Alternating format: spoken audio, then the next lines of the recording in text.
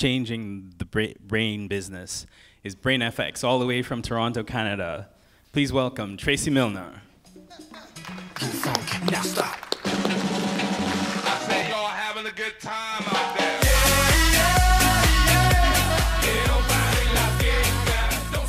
All right, good afternoon. I'm Tracy Milner, CEO and founder of BrainFx, where we're working to eradicate the dysfunction that you experience from brain disorders, starting with better detection. Now, BrainFx was inspired by sheer frustration, both in my clinical practice and the multiple healthcare companies that I've led over the last 16 years.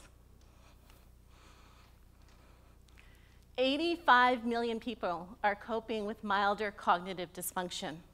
You might think of someone that you know, someone with concussion, who's had a mental illness, learning disability, early dementia.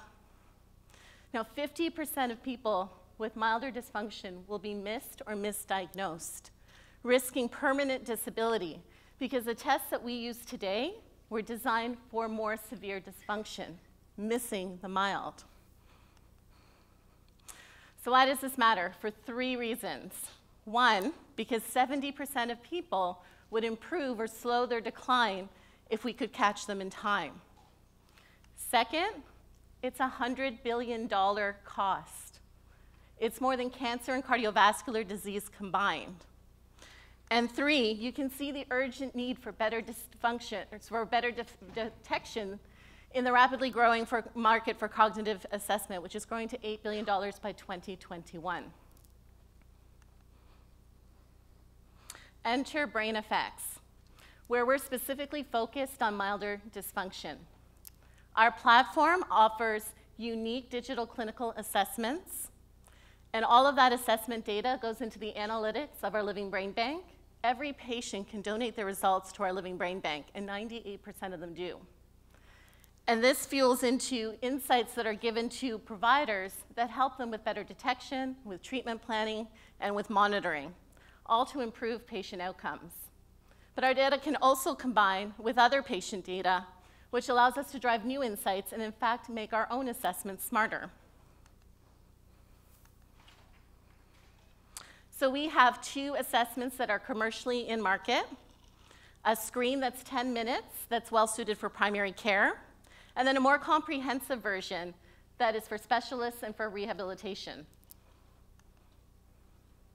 And the way that we measure what other tests miss is by measuring the full range of cognitive skills that you have to use every day, including the more complex ones, and having patients actually demonstrate the ability to complete those skills, not just answer questions about them.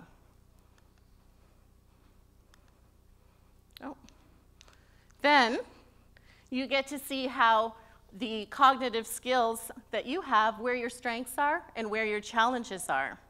And when you do that, we actually use real-life context to assess, which means that you get real-life recommendations that are practical. Our assessments are validated by university researchers, and for our more comprehensive version, it can save up to 80% of time for providers. So the brain space is a busy space. It's one that we know really well because we've been using the competing solutions in our practices over the last 16 years. So there's 3 main buckets. 1 is the area that's still used predominantly in mainstream healthcare, and that's paper and pencil tools.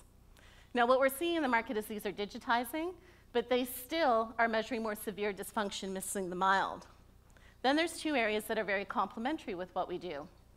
So there's the therapeutic solutions, so think brain training, think medications, but what they're doing is they're struggling with finding the ability to demonstrate their effectiveness for milder populations, and that's where we can help. And then if you think about diagnosis-only solutions, so this is your imaging, your fMRIs, your biomarkers, your speech analyzers, they're going to get better at the what is it, but where we really help is that next question, how is this going to affect me, and what do I do? So our business model is directed to healthcare organizations as platform as a service. Our assessments are reimbursable.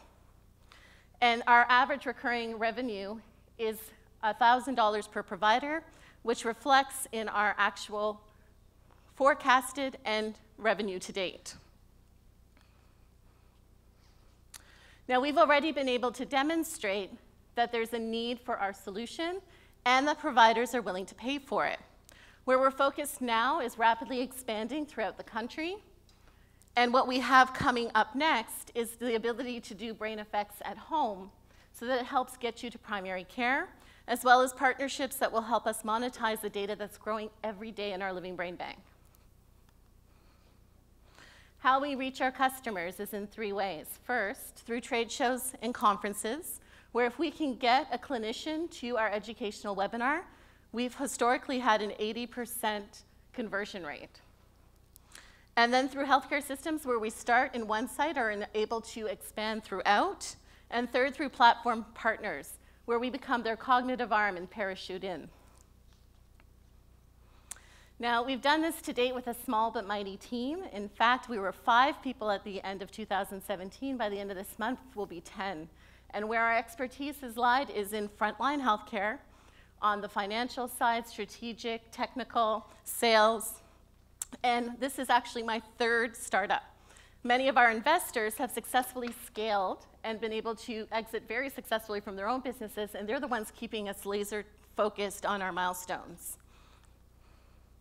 Milestones that have included onboarding more than 700 paying providers at over 120 healthcare organizations. Fully across North America, as an example, we've just won a government contract where we're assessing 10,000 seniors to do their cognitive screening for early decline. There's also another large contract worth $1 million that publicly will be announced soon.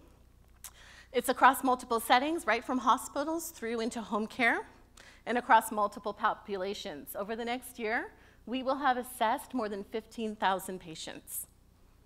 So what we're asking you today is to look at how you can support us, both through funding. We have $250,000 remaining in our current round, and also through helping connect us to the types of customers and partners that would benefit from our solution. So let's make the invisible effects of brain disorders visible together. I thank you. Quiero ver la fiesta.